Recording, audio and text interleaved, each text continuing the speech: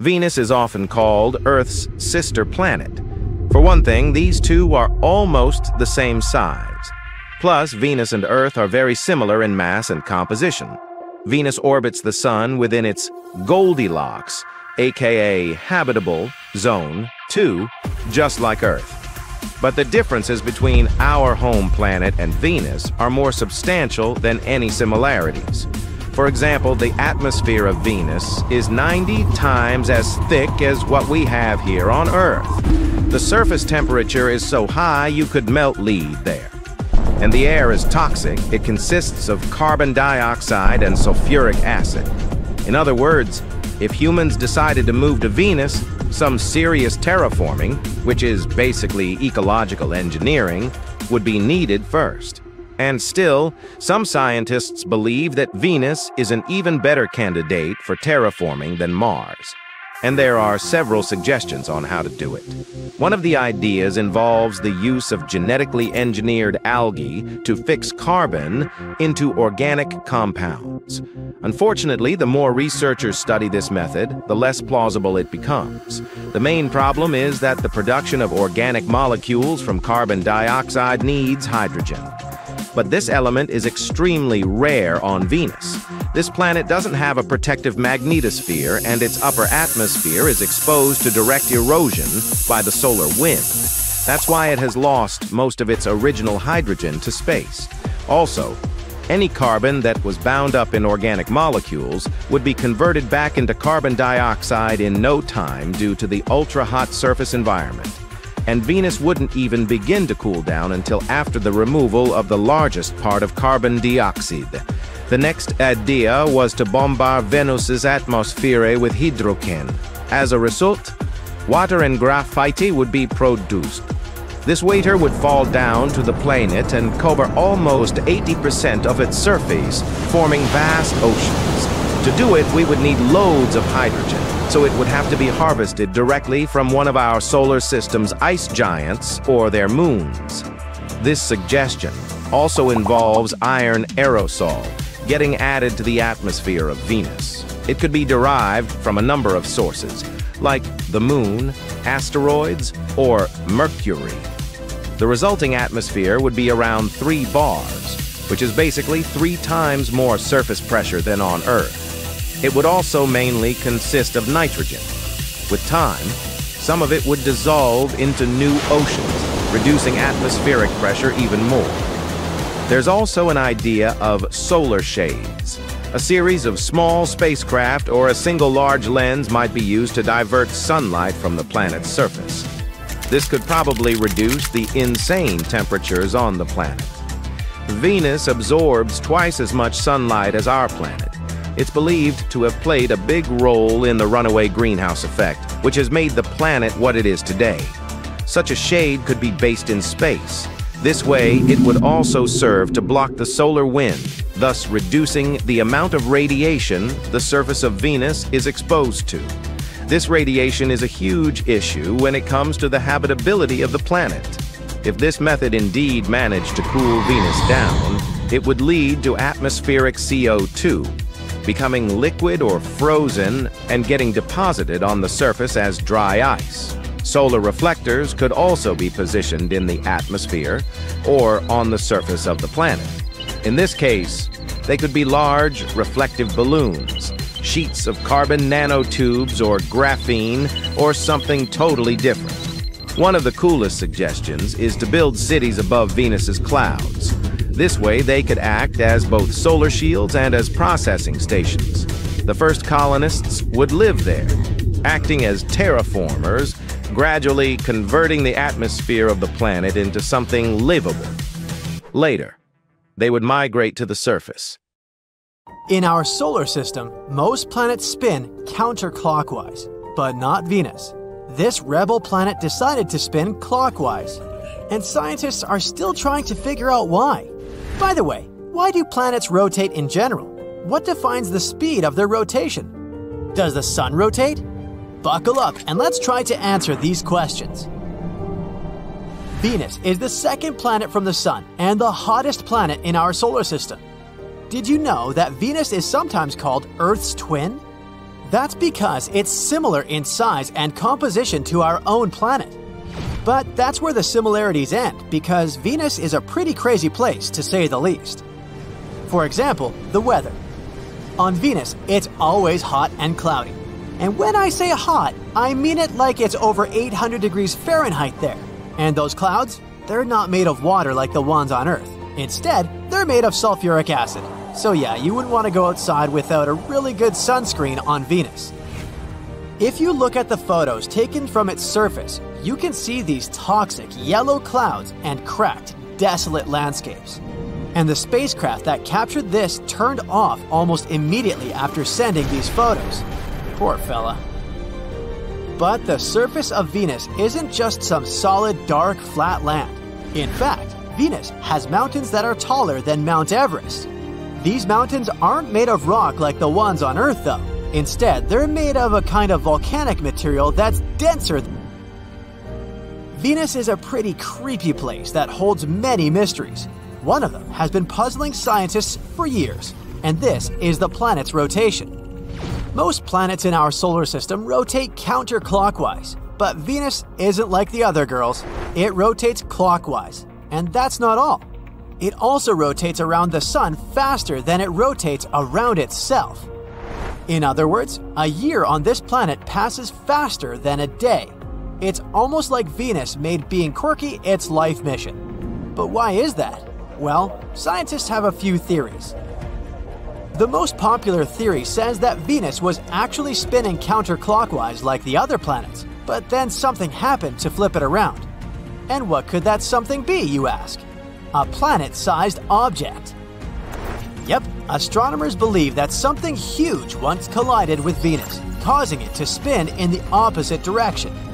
You can imagine this like a cosmic billiard shot, with this mysterious huge object being the cue ball and Venus being the target ball. But we can't actually say that Venus is spinning the wrong way. There's no such thing as a wrong direction of spin in the universe. This is actually called the retrograde rotation.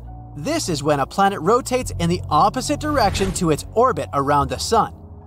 Venus, for example, has a retrograde rotation, which means that the sun rises in the west and sets in the east on that planet. So now when the horoscope says something like Mercury in retrograde, you'll know what it means. Oh, but Venus isn't the only weird one in our solar system. There are definitely some wacky ways that planets can rotate. For example, most planets in our solar system spin around an imaginary line called an axis. This axis is usually straight up and down in relation to the planet's orbit around the sun. However, some planets like Uranus have a tilted axis, which means it's almost on its side in relation to its orbit. This tilt causes the planet's poles to be nearly in the same place as its orbit. The result? As the planet orbits the sun, different parts of it receive different amounts of sunlight, causing extreme seasonal variations. For example, one pole might experience continuous sunlight, while the other is in complete darkness for a long time. Uranus is the only planet in our solar system that rotates on its side. Scientists think that it could repeat Venus's history. Once upon a time, a large impact knocked Uranus off its original axis of rotation, causing it to tilt at an angle of 98 degrees. We should be grateful for Jupiter. Its crazy gravity pulls all the asteroids and protects us from such collisions. All this is somewhat similar to tidally locked planets. Imagine going on a date with a planet, but instead of being charming and mysterious like you'd hoped, it's just staring at you with the same face all night long. That's basically what it's like to hang out with a tidally locked planet. Tidally locked planets are planets that rotate around their axis at the same rate that they orbit their star. This means that the same side of the planet always faces the star, while the other side is in permanent darkness. Being tidally locked can have some weird effects on the planet's climate and weather. The side facing the star can become extremely hot, while the other side can be incredibly cold. The atmosphere on the planet can also get pretty wild, with strong winds blowing from the hot side to the cold side. And it doesn't have to be planets only. Our moon also works this way. Did you know that we always see only one side of the moon? That's because it's tidally locked to the Earth. We can also take the dwarf planet Pluto as an example. It has a strange rotational relationship with its largest moon, Charon.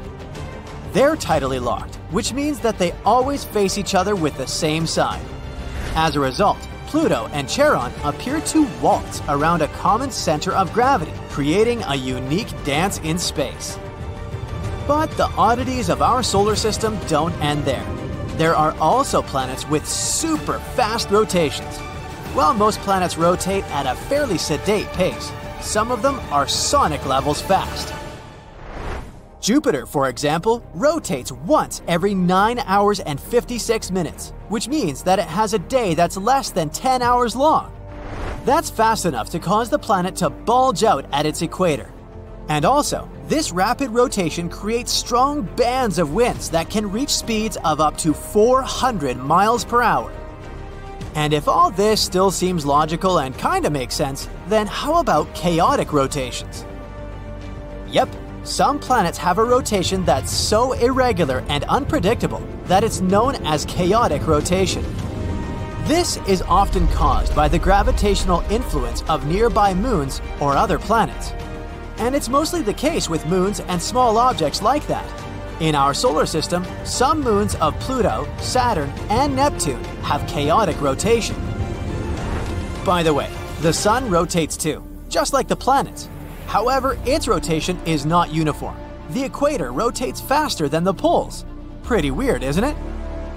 This phenomenon creates a magnetic field that's responsible for phenomena like sunspots and solar flares. But all this raises an interesting topic.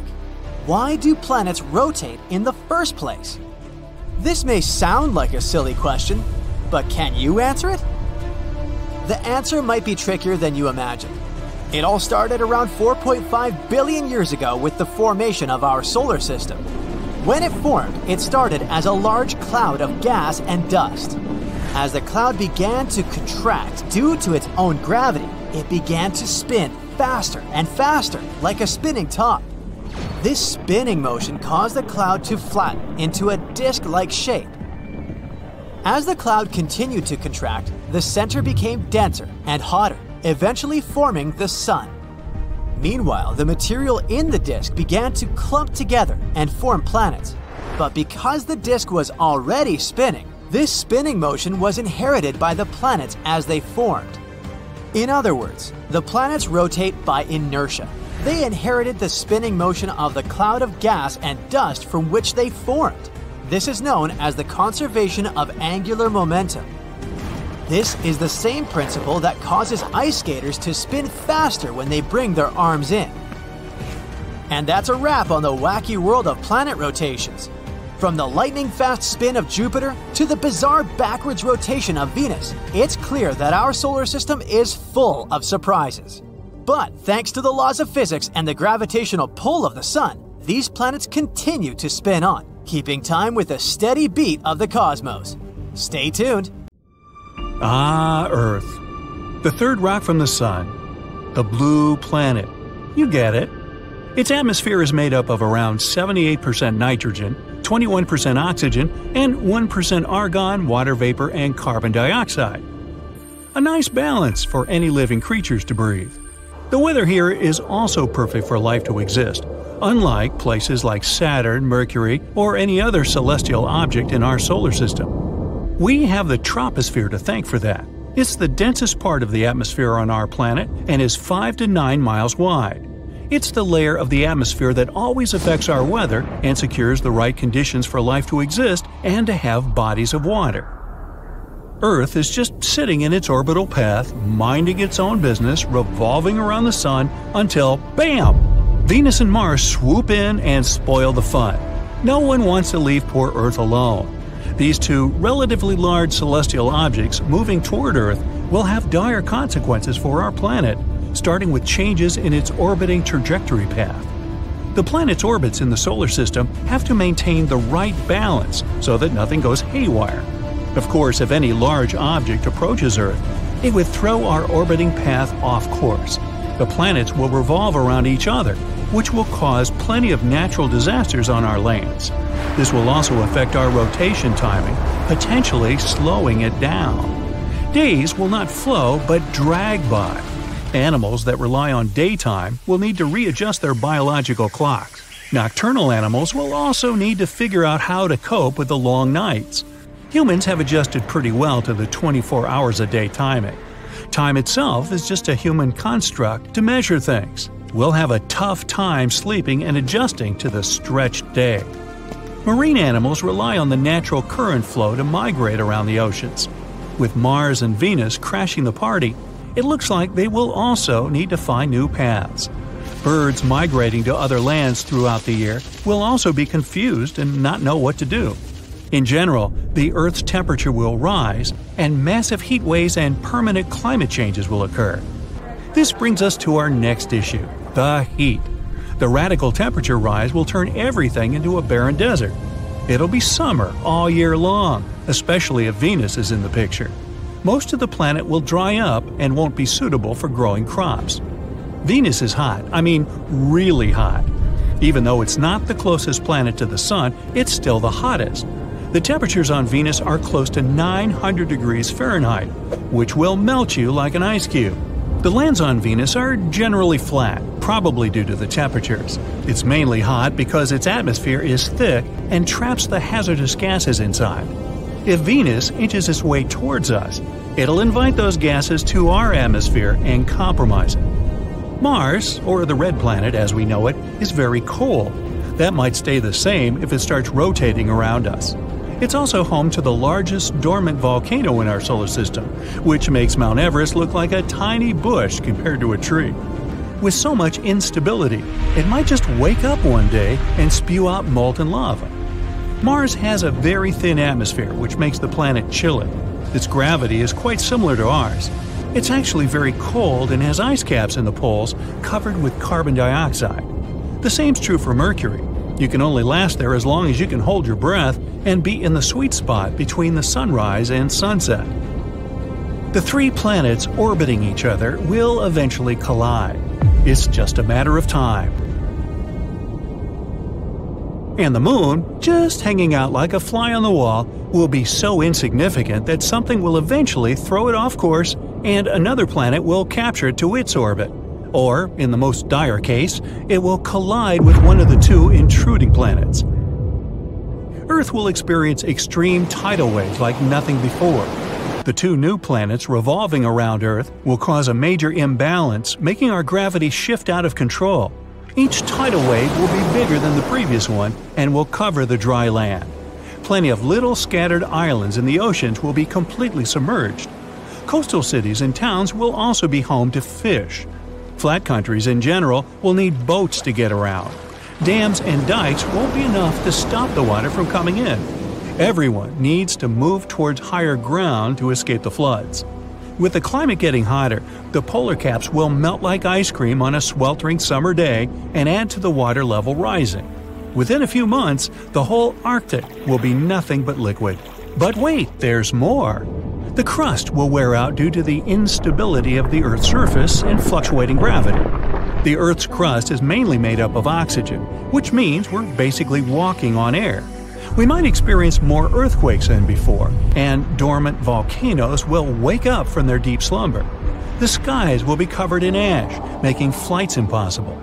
No one can travel by sea or by air. Importing and exporting will become history. The overall climate will get hotter, just like in Venus. The three planets orbiting each other and their huge mass might even unintentionally welcome other planets and celestial bodies to join the party. So, what if Jupiter decided to turn up? Now, Jupiter is the largest planet in our solar system. To give you an idea, the Earth would be just the size of a grape if Jupiter were the size of a basketball. It also has the largest storm we can perceive. That's known as the red spot, a place twice the size of Earth that has hurricane-like storms that have been going on for hundreds of years. Now, by the time you're done watching this video, you can expect the storm to still be going at it. Since the planet is huge, gravity must be quite strong here. It also has many moons, some of them of our little Earth. There will be no room for any proper space among the planets. Jupiter's moons will be thrown off course and latch onto other planets around. Some of the moons might collide with each other, causing massive debris to be displaced all over the place. The gravity of the planetary party will attract comets to enter the atmosphere, potentially crashing down on us. Oxygen levels will deplete, so the Earth's crust crumbling will continue. It'll rip open the ozone layer, causing heavy strokes of ultraviolet waves to enter our atmosphere. We won't be able to step outside for too long without some protective gear and oxygen tanks. Human civilization will change drastically. We'll all live in sheltered containers that will provide clean air and safe and filtered sun rays. The shelters will be sturdy enough to withstand frequent earthquakes. We will grow only enough crops to sustain ourselves until we leave the Earth. Since it'll only be a matter of time before the planets collide, the next step would be to create large rocket ships to fly us out of the Earth. With Mars, Venus, and Jupiter revolving close to us, it won't be easy to do so. All the space debris will be blocking us from exiting the space zone area. The only safe place outside this region will be many millions of miles away, where only single planets exist. They may or may not have the conditions to host life, but humans will have the technology to land just about anywhere with similar gravity and construct the right shelters. Eventually, Mars, Venus, Earth, and Jupiter will collide with each other and break like eggs, like a big space omelet. Don't forget the moon's crashing and breaking in the mix, but we'll already be far, far away by then, hopefully.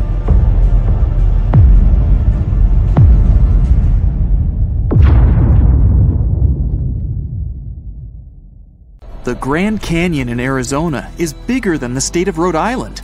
You could even fit the whole of Manhattan in there. It's so massive, it kind of has its own weather. But the Grand Canyon isn't the only big crack out there. The Valles Marineris is bigger, way bigger. It's on Mars, and it goes nearly a quarter of the way round the planet. It's 10 times as long as the Grand Canyon, and it's so deep, you could parachute into it. The Kesai Valles is also on Mars. It's made up of a series of canyons, and it might be the ancient home of a massive Mars flood. There are huge canals and canyons all over the Red Planet. There's Tiu Valles. That's where researchers think there was an epic battle between ancient Martian water and boiling hot volcanic lava. Guess we know who won that one. Equally impressive is Ares Valles. It's the longest known drainage system around. It might be weird to think of Mars as having huge waterways, rivers, and floodplains, but in its early days, Mars might have had a warm and wet climate. Now it's just dried up canyons as far as the eye can see. The Ithaca Chasma looks like a giant scar on Saturn's moon Tethys. It's 4 times longer than the Grand Canyon and about 3 times as deep, and it's billions of years old. No one's been kayaking there yet. We've only seen a photo of it, thanks to the spacecraft Voyager 1. Mercury's Great Valley makes the Grand Canyon look like a tiny pothole. NASA's Messenger spacecraft was the first to snap some photos of this massive formation. The valley's surrounded by 2 giant somethings, the Enterprise and Belgica, whatever that means. Pluto's largest moon, Charon, has a canyon named Argo Chasma, and it's huge. Even though Pluto's not called a planet anymore, it can still brag about its huge canyon. Even right here on Earth, the Grand Canyon has some serious rivals. Yarlung Tsangpo Canyon is the deepest canyon on Earth. It's in the Himalayas, in Tibet. Some people call it the Everest of canyons. You could fit a 2,000-story building in it. The Indus River Gorge is big and gnarly. It's in Pakistan, and you could stack 3 football fields inside it.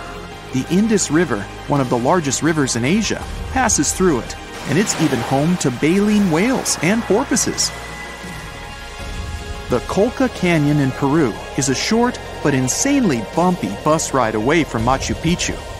It's the massive home for the largest flying bird in the world, the Andean condor. It has a wingspan of 10 feet. In Nepal, where the Himalayas are, is the spectacular Kali Gandaki Gorge. No one knows exactly how far down it goes, but it's probably around 5 times as deep as the Grand Canyon. It's got it all: crazy terrain, thin air, and it's in the middle of nowhere. So beware, only experienced hikers should dare go in. The Copper Canyon in northern Mexico is home to a world-famous group of people who run marathons, or even double marathons, just for fun. There are 6 canyons all joined together, and in its widest part are 2 of Mexico's tallest waterfalls. Copper Canyon also has one of the longest zip lines in the world, and one of the scariest train rides you'll ever take. Don't look down. Even in the US, there's a lesser-known canyon that's deeper than the Grand Canyon. It's Hell's Canyon.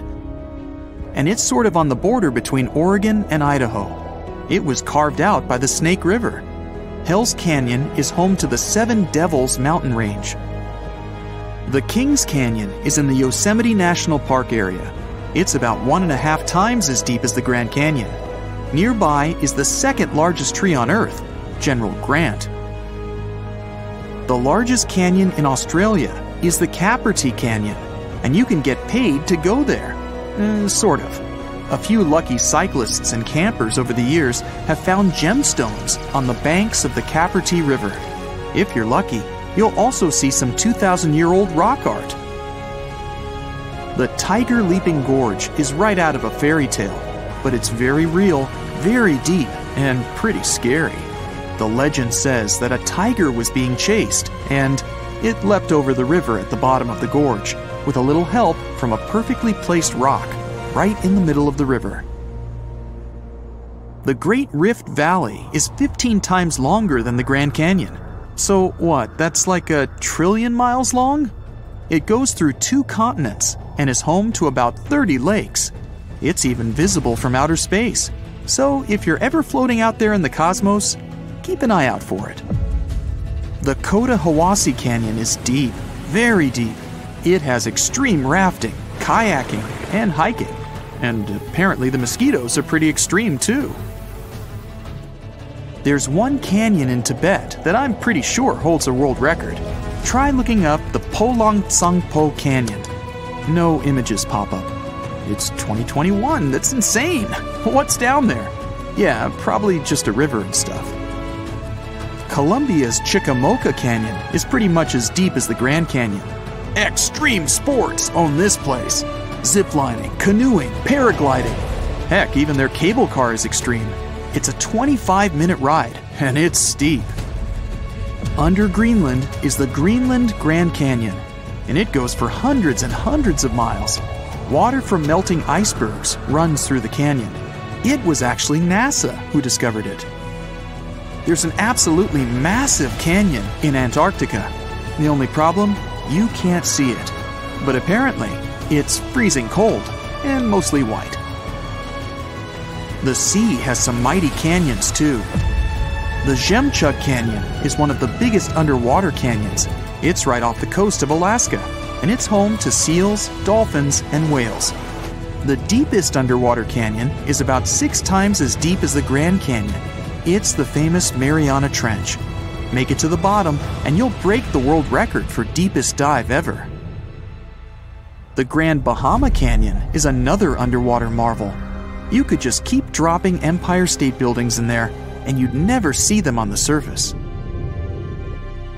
Monterey Bay is pretty laid back, but its canyon is anything but. There's lanternfish, squid, sea turtles, rockfish, and sea otters all hanging out together. Oh, and thousands of jellyfish, so take care not to get stung too much. There's also giant kelp around there, a seaweed that can grow up to 100 feet long. The Hudson Canyon runs from the New York Harbor right into the sea, and it's gross. Sure, it has deep sea coral and sponge formations, but it also has a whole bunch of trash and sewagey sludge coating the bottom. The Aviles Canyon is off the coast of Spain. It's one of the deepest underwater canyons in the world, and it's one of the few places where giant squid live. It's famous for its white coral and the fact that it's insanely cold.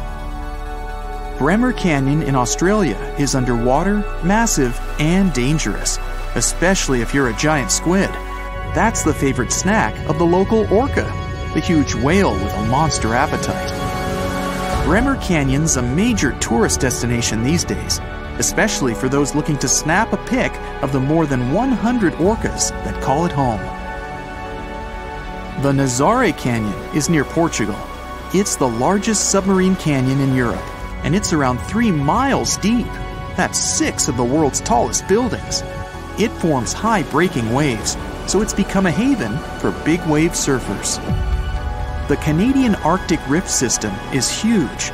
It goes all the way from the Labrador Sea to the Arctic Archipelago, and it connects the Arctic and Atlantic Oceans. So, picture this. Greenland used to be smashed up against Canada some millions of years ago. Thanks to this rift system, Greenland's been slowly drifting away. Think how huge Canada would be if you added Greenland onto it. You and your camera have been literally everywhere on Earth, on top of Mount Everest and at the bottom of the Mariana Trench. You've seen the Nile River, Niagara Falls, the Sahara Desert, the Grand Canyon, and a million other beautiful places. On every trip, you brought back breathtaking pictures.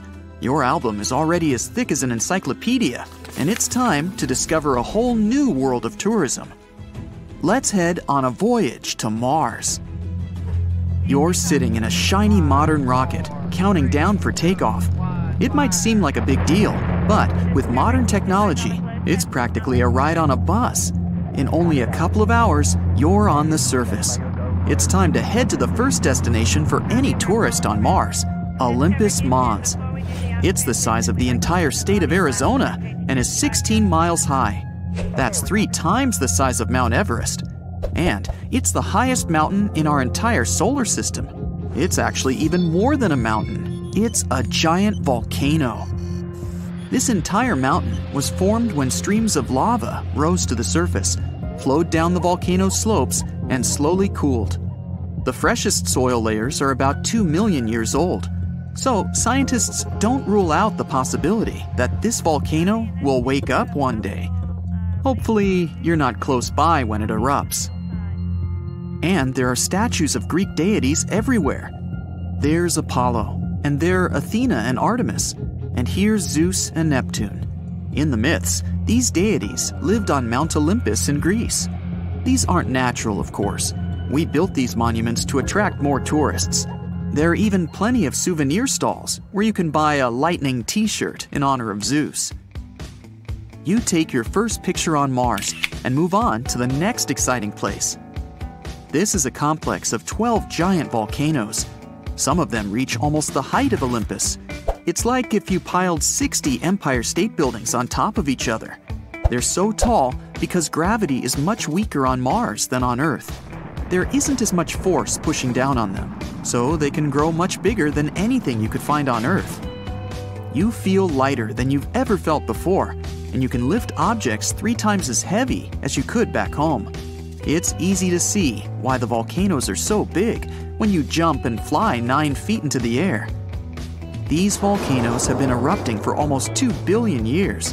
That's almost half the age of our home planet. That's another reason they've gotten so tall. Click! The photo is ready, and you get on the rover to explore the next landmark, Valles Marineris. This is the largest canyon in the world. It's longer than the distance from New York to Miami, and it's 4 times bigger than the Grand Canyon here on Earth. We don't know exactly how it came to be, but the most popular theory suggests that it was all because of the lava, which pushed the crust upward as it moved underground. Over time, these valleys grew into the enormous canyon of Valles Marineris. The next stop is Cydonia. The cool thing about this place is the giant rock with a human face. In 1976, we saw photos from the surface of Mars and could clearly recognize a human head here. People immediately came up with 1,000 theories as to how it could have appeared here. The fun theorizing and speculation came to an end, though, when new photos were taken in 2011. These clearer pictures showed that the eyes, nose, and mouth were just shadows that couldn't be picked out in the original low-quality image. In fact, it's just a hill, a lot less exciting up close. Wear a warm jacket to view the next landmark spot. This is the North Pole. Make sure you keep a tight hold of your camera too. It's pretty windy out here. That ice that you see is carbon dioxide, which looks like that because of the extremely low temperatures. It can get cold here at negative 226 degrees Fahrenheit. This cold place and the North Pole are responsible for the strong winds all over the planet. And there are even geysers at the South Pole. In spring, when it gets warmer, jets of carbon dioxide rush to the surface, taking dust and sand with them. Quick, get it on your camera! Various studies say that there is an underground lake as wide as Delaware Bay, 1 mile beneath a thick layer of ice. Moving on to Gale Crater. This is where the Curiosity rover landed in 2012. Oh, and here is its replica. This little guy has been studying the surface of Mars for years and has found signs of evaporated water. This means that Mars could have fostered life in the past. The rover also found a lot of evidence of organic molecules, as well as methane gas. It could come from microbes and other living things, but we don't know enough yet to say for sure. The existence of life on Mars hasn't been confirmed, but it's exciting to think that there could have been real Martians alive at some point. You take a selfie, like you're holding Curiosity on your arm. Great, the Mars cab is already here for you, and you're heading toward Medusae Fossae. Many people believe that this could be an alien crash site because of the strange appearance of these rocks. Of course, that's not true. Scientists suggest that volcanoes have been erupting here for years. Lava has cooled into rocks, and strong winds have given them strange shapes. This entire volcanic deposit covers an area the size of 1/5 of the United States. And here's a place that has made Earth scientists nervous and even scared. Hale Crater and these lines on the slopes. Studies have shown that this place was moistening, meaning that water could flow there. But then it was determined that it was dry sand streams. Scientists fear this place may be home to alien microbes, so you probably shouldn't get too close. Another mysterious place for tourists on Mars is ghost dunes. In the ancient times of this planet, there were dunes dozens of feet high, but then they were flooded by water or lava. Their bases are preserved, but the tops have been erased. The covered areas of these dunes can still harbor microbes. Here, they are protected from wind and solar radiation and may still be preserved. Contact with them can be dangerous for humans, so you take a photo from afar. The next spot is on Mars's satellite, Phobos. Oh, there's a pretty big crowd of people gathered here. And then you see it, Phobos monolith. It's a massive rock as tall as a 30-story building. We learned about this object from pictures taken back on Earth. The monolith casts a great shadow and has spawned many theories. For example, some claim that it was built by an ancient civilization or was left here by aliens. It might even have been a beacon. All these people came here to test the theory for themselves, but it just looks like a rock up close. One more photo, and you have to hurry to the bus that will take you to Jupiter's satellite, Io. It's only safe to be here in special capsule cars that fly over the surface. And when you see volcanoes constantly erupting, you understand why. Jupiter's gravity compresses the insides of Io. They heat up and rise to the surface, erupting in volcanoes on its surface. They eject so much material that Io completely changes its surface every few millennia. Now we turn on the hyperdrives and head out into deep space. Here, in complete darkness, is the Voyager probe. It was launched in 1977 and is still in operation. It's the first human-made object to leave our solar system's borders and is the world's most distant spacecraft. Voyager carries a golden disk with a message for extraterrestrial civilizations. This amazing disk contains pictures of Earth's landscapes, people, animals, and various sounds and music. Unfortunately, it will take many thousands of years to reach the nearest star system, so we're not very likely to hear back from any aliens anytime soon. You take selfies and move on to the next part of the tour. Here, 1,000 light years from Earth, is a black hole, the most mysterious and heaviest object in the universe. It weighs as much as the sun, but it's much smaller. It's so heavy that it attracts absolutely everything, even light. So the black hole isn't actually black. It has no color at all. You can only observe it from a very great distance because it bends time. The closer you are to it, the slower time will go. And if you want to fly just a second closer to it, weeks or even months might pass on Earth in that time. In the old tradition, you toss a coin into the black hole and continue your journey through the distant cosmos. On the way home, you have to stop by an iconic spot on the moon. Here in the Sea of Tranquility, there's an entire park near the landing site of Apollo 11. This is where the first human set foot on the surface of the moon. Neil Armstrong's first boot print is still there on the surface as proof. It was made in 1969, but even now, it looks exactly the same. Millions of people around the world go out on the streets and rooftops to look at the amazing cosmic phenomenon. Another planet right next to the moon, a big red one. At first, everyone's excited. Mars showing up out of nowhere is having a strange effect on humanity. Just as the moon can affect the psychological and physical state of some people, Mars's unexpected visit is causing people to behave pretty strangely. Every night, the sky is lit up by the white light of the moon and the red glow of Mars. Many people get a sort of instant insomnia. Some even stop drinking coffee because they no longer feel sleepy. Mars brings out energy and a little wildness in people, making them laugh more, and even drives a few poor people crazy. They begin to go out of their houses more often and enjoy the unusual night sky. A few days later, everybody can see what's happening. Mars is getting bigger. Scientists announced that the red planet is slowly moving towards Earth. A collision is inevitable. Earthlings only have a few years left. A few months ago, a huge asteroid crashed into the red planet with such force that Mars simply flew out of its own orbit and went rogue. The chance that Mars would fly close to Earth was always going to be pretty high. After about 3 seconds of being announced, the news went viral and panic set in. The situation's getting worse and worse. The closer Mars gets, the more it affects people on a physical level. Hundreds of videos pop up showing collision simulations of Mars and Earth. And there's no happy ending.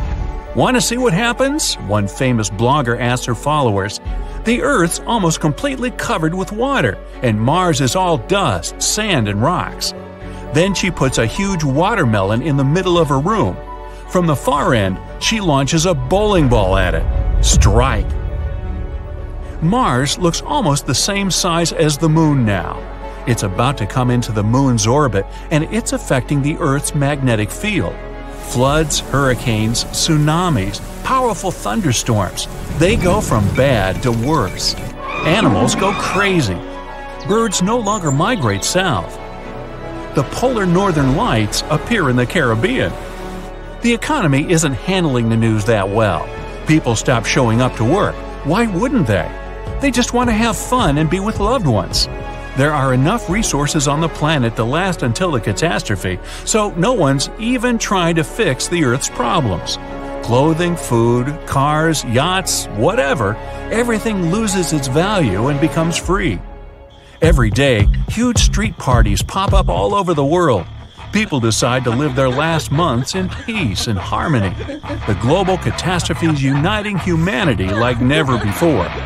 To go out with a bang, Earthlings team up to organize a huge rock concert. The red giant destroying our beautiful blue planet. Yeah, rock and roll's the perfect soundtrack. There's just enough time to eat, dance, party, and listen to good music. Huge stages are built all over the planet. It's every musician's last concert. During all that preparation, hope suddenly appears. Scientists have calculated all the events that'll occur when Mars crashes into Earth, and they have a simple plan. Luckily, humans had already planned on moving to Mars, so they already have been building spaceships for years. There's no time to get to another planet before the collision, but the good news is that people can wait out the disaster just outside Earth's orbit. You get to sit in a space station, munch some popcorn, relax, and enjoy the show. When the dust settles, it might just be possible to return to Earth, or what's left of it. After learning about this plan, people start working on finishing the ships night and day. Everyone in the world pitches in. There are still 2 years left before the big day. The huge concert stages are converted into more space stations. Mars is now giving people more energy, and with epic teamwork, people manage to create thousands of stations in just a few months. That's what happens when 7 billion people work together. Farmers, physical therapists, chefs, engineers, athletes, accountants, all on the same team. Mars is now closer to us than the Moon. The red giant blocks out the sun, and our planet is plunged into darkness. There are only a few days left. People are working like ants in a massive colony, putting the finishing touches on several 100,000 space stations. It takes 4 whole days for everyone to get on board. Plus, there's the loading of supplies, animals, fish, seeds, plants, vegetables, fruits, video games, fruit roll-ups. The red giant is scheduled to enter Earth's orbit in a couple of days. That's when it will really pick up speed. Mars is only a little more than half the size of Earth, but up in the sky, it looks infinitely huge. The ships start taking off. People take a last look around, memorizing every inch. In a few hours, it'll all change forever. The stations fly up far enough away to clear any orbits. 2 worlds colliding together should still have a soundtrack, though. Rock stars on every ship organize an outer space music festival. To the awesome sound of rock, Mars enters Earth's atmosphere and burns a thin layer of its own surface. This releases an incredible amount of energy. It gets faster and faster and smashes into the Pacific Ocean.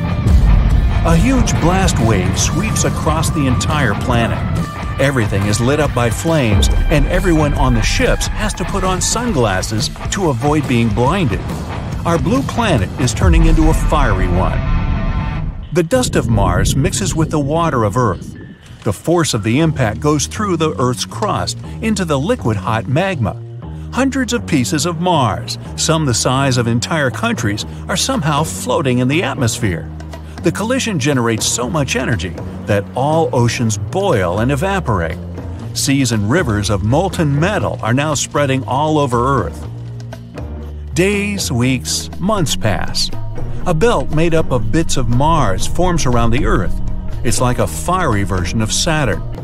It'll take a long time before it's safe to land back down, but humanity can't stay alive on the ships all that time. Food, water, and oxygen will run out after a few years.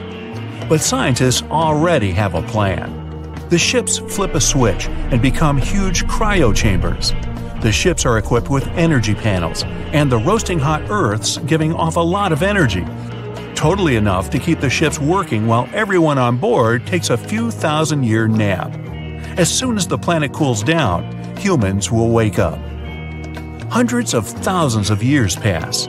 One day, alarms go off simultaneously on all the ships. People wake up, slowly. Their bodies are exhausted, but after a few billion cups of coffee, everyone's ready to go. Down on Earth, new continents should have formed, and the atmosphere is most likely way different.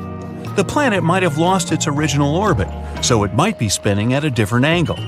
The seasons as we know them, gone. All the water on Earth evaporated in the first few hours. But there were huge glaciers on Mars, which might have melted on impact. Mars may have shared its water with our planet. The clouds of dust and dirt should have settled by now, and the ground should be pretty good for growing stuff on. All that magma probably spewed up a bunch of useful minerals and chemicals. It's going to be difficult, but humanity somehow must adapt to the new Earth.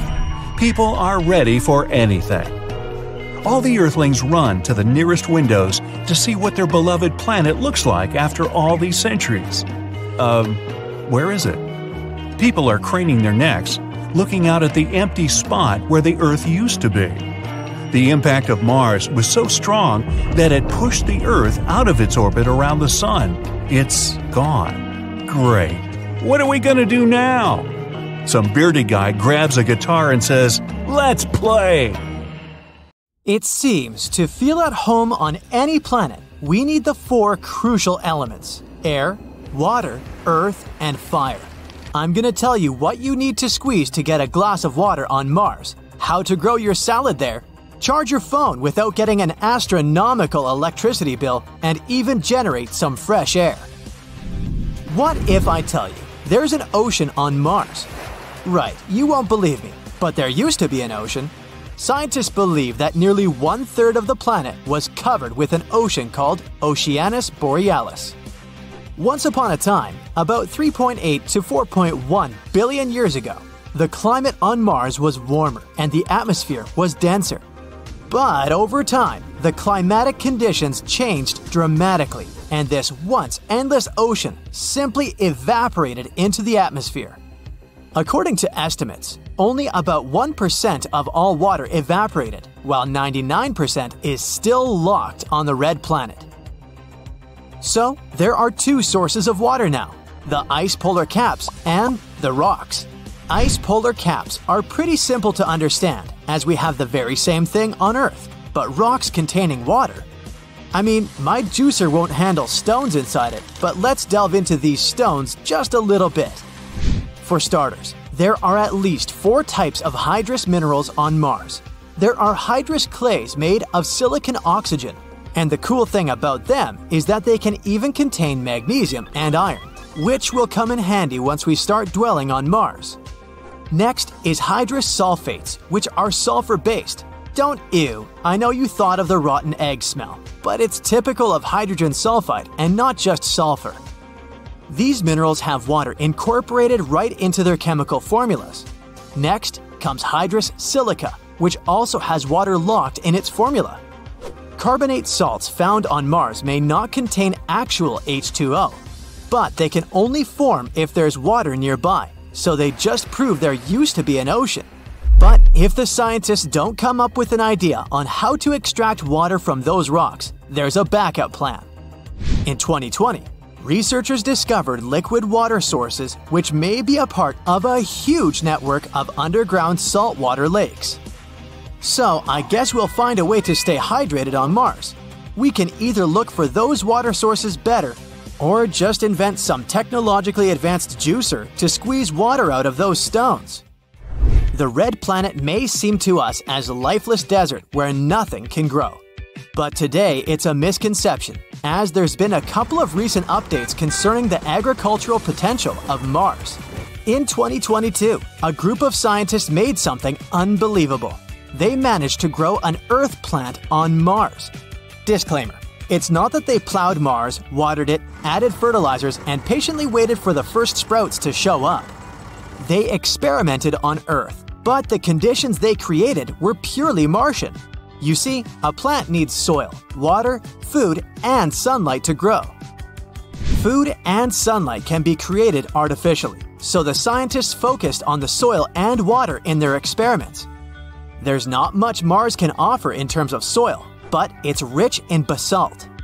Plants don't fancy residing in basalt, as it doesn't have many nutrients. But still, some of them aren't that picky when it comes to soil. As we already know, water on Mars is problematic too, but it can be found in limited amounts. Still, it can't be used for agricultural needs due to its chemical composition.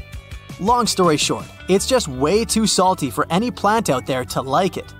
But to keep the experiment true to life, the scientists started to look for possible ways of desalinating water. Thus, they added the bacteria known as Synechococcus, and even though the saline levels decreased dramatically, it was still not enough to satisfy the finicky plants. Luckily, the scientists had Plan B, and it worked out. They took the bacteria desalinated water and filtered it through basalt. In the end, they noticed that the resulting water was suitable for the plants. But that's just a theory. Let's see what we can actually grow on Mars. The scientists experimented with turnips, lettuce, radishes, and alfalfa. At first, turnips, lettuce, and radishes refused to flourish in basalt and feed on that filtered water. But then alfalfa came into play and it left the scientists stunned. The plant did really well in Martian conditions. This might seem to be the logical end of the experiment, and after all, alfalfa is pretty cool. It's rich in vitamin K, it has vitamin C, some vitamins B, zinc, and phosphorus. And you can Google a bunch of nice salads with alfalfa sprouts. But it has yet another property that may be a total game changer. Because of its deep roots, alfalfa can help fix soil nitrogen fertility. So once the scientists harvested the first Martian alfalfa, they immediately planted turnips, lettuce, and radishes back. This time, the crops did way better, and the scientists even noticed something they didn't expect. Turnip yields increased by 311%. I guess alfalfa has all the chances to become the star of Mars terraforming. Whoops, here comes the bad news. Even though you can theoretically stay hydrated on Mars and enjoy a fresh salad, at the moment, there's almost no way you can enjoy some fresh air on the red planet. Hey, you've noticed I said almost? Even though Mars's atmosphere is 96% carbon dioxide, we already know how to make small amounts of oxygen there. Meet the Mars Oxygen In Situ Resource Utilization Experiment, but you can call it MOXIE. It's a little helper that works together with Mars rovers. This little guy can isolate oxygen on Mars, and it already managed to produce 5 grams of it. It may sound like nothing, but 5 grams of oxygen equals 10 minutes of breathing. For now, MOXIE is for scientific use only, but it can actually help facilitate missions on Mars. Thing is, it's easier to produce oxygen directly on the spot than transport it from Earth to Mars. At the moment, MOXIE is not powerful enough. But once the scientists invent its descender, the air situation on Mars will change. For the fire to burn, we need one essential thing, which is oxygen. And we don't want to waste the results of MOXIE's hard work, especially if there can be alternatives. Historically, people would use fire to cook, get warm, and probably scare away some uninvited guests like saber-toothed tigers.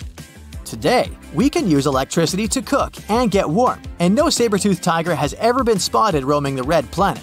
So let's see how people can generate electricity on Mars. There are quite a few options. Solar, geothermal, and wind energy can be used on Mars almost the same way we use them on Earth. Solar energy is promising, but it still won't be as effective as on Earth. Sunlight on Mars is only 43% as strong as it is in Earth's orbit, so producing electricity this way will take more effort. Don't forget about dust storms that aren't rare on Mars. During them, the sunlight gets sorta blocked. So should we ever rely on solar energy on Mars, we must be ready for occasional electrical outages. The next problem is seasonal variations. So we could benefit from solar power for only some months of the Martian year. And, of course, no solar energy at night. Anyways, this option might work out, but it should be combined with some alternative. For instance, wind power. Wind turbines won't have any problems working during the dust storm. And they also work at night. Seems like these two sources are a perfect combo. But geothermal energy could be a cool backup plan though. It can even work on Mars better than on Earth for a few reasons. First, the atmospheric pressure is lower on Mars, so more volumes of steam can be generated to drive the turbine. Second, Mars's surface temperature is lower, and it can help too as it will increase the efficiency due to thermodynamic laws. Third, no water needed. We could use liquid carbon dioxide instead, and it would work perfectly. And unlike water, liquid carbon dioxide is free. The ground shakes and you hear a loud cracking sound. Oh no, the dome is failing. Everyone runs to their escape pods to evacuate. People are pushing and shoving. The Earth-like atmosphere in the dome is going to be compromised, and you'll be exposed to the thin elements on the surface of Mars. Everyone rushes to put their helmets on. The crack is getting bigger by the second, and people are panicking, trying to get on the escape shuttles as quickly as possible. In the chaos, they all jam into the wrong ships, and there isn't any room for you. Red warning lights begin to flash in the dome, and a voice rings out, telling everyone to put their helmets on. The Martian atmosphere is only minutes away from rushing in, and humans won't be able to breathe otherwise. This is just your luck. You only just arrived on Mars. As the ships zoom off into the distance, you wonder what you should do. You call out for help, but no one answers. Suddenly, a robot guide rolls up behind you, and you hear a faint noise coming from its speakers. It says, "No one can hear you because the atmosphere on Mars is so much less dense than on Earth. It also has a lot of carbon dioxide, which absorbs sound waves. Even if a loud concert was happening just 30 feet away, it would sound like it was miles away. Would you like me to assist you with anything?" You ask it for help, and it shows you a 3D layout of the entire dome. You can see a few other shuttle stations, so you decide to aim for them. Unfortunately, you're going to need to get to the opposite side of the dome to reach another shuttle station.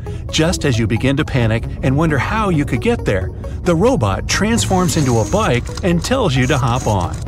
You get in and cruise through the city, looking at all the empty buildings and streets. The crack is getting even bigger, and tiny pieces of the dome begin to fall from above, like snow. When you arrive at the other station, the last few people are boarding the only shuttle. You chase after them, desperately trying to get their attention. As you ding the bell on your bike, though, it barely makes any noise at all. Their ship pulls away before they can notice you. You ask why sounds aren't working, and the robot explains that you can barely hear high-pitched noises on Mars.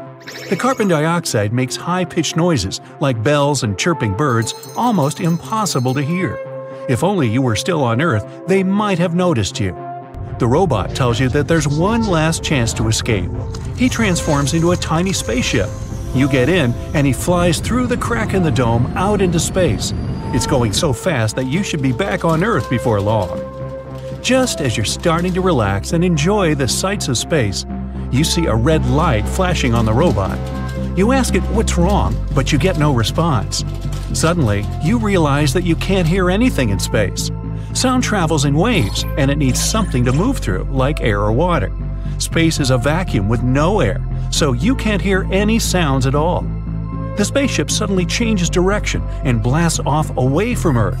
You try to steer the robot in the right direction, but you can't figure out how to get its attention. The ship charts a flight all the way to Venus. As you get closer, the turbulence kicks in.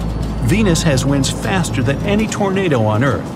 You keep getting swept away, trying to find a safe space to land in. The robot manages to keep a steady course, despite the wind throwing it all over the place. You can already feel the heat through all the layers. Finally, the robot spots a small cave in the distance and attempts to land there. As soon as the robot touches ground, it morphs into a spacesuit you can wear, so you're safe in the extreme environment. Today's forecast in Venus? Heat. Extremely boiling temperatures all day and night. Expect clouds of sulfuric acid and gale-force winds. The atmosphere is mainly made up of carbon dioxide, so you can expect your voice to drop deeper too because of the planet's dense atmosphere. It's only the second planet closest to the Sun, but it's actually the hottest. Its atmosphere traps the heat from the Sun and keeps it around the planet. It's actually so hot on Venus that it could melt lead. If you were cruising by with the spaceship, the whole thing would melt in a matter of minutes. Luckily, you have this indestructible robot armor. You try to ask the robot how to get back, and your voice sounds crazy.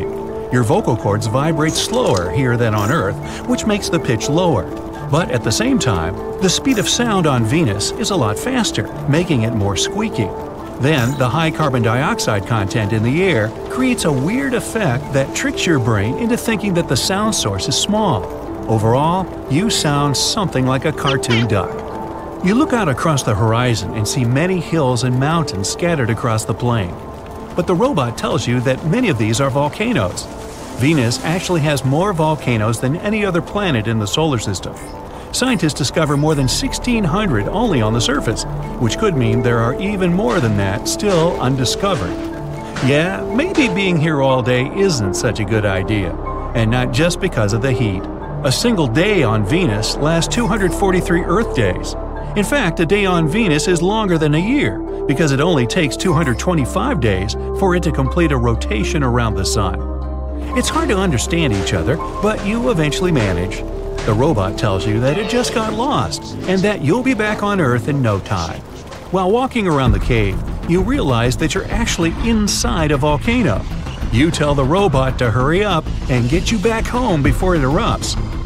It's clearly not very good at navigating space though, because it's not long before you end up somewhere else. You're now on Titan, Saturn's largest moon. The moon is so large that it's even bigger than Mercury, the planet closest to the sun. The spaceship arrives in the atmosphere, which feels and behaves similar to Earth's. The only noticeable difference is the orangey haze hanging in the air, which makes it a lot more difficult to see. As you descend towards the moon, the robot detects signs of cyanide gas all over the surface and fluffy clouds made out of iced methane.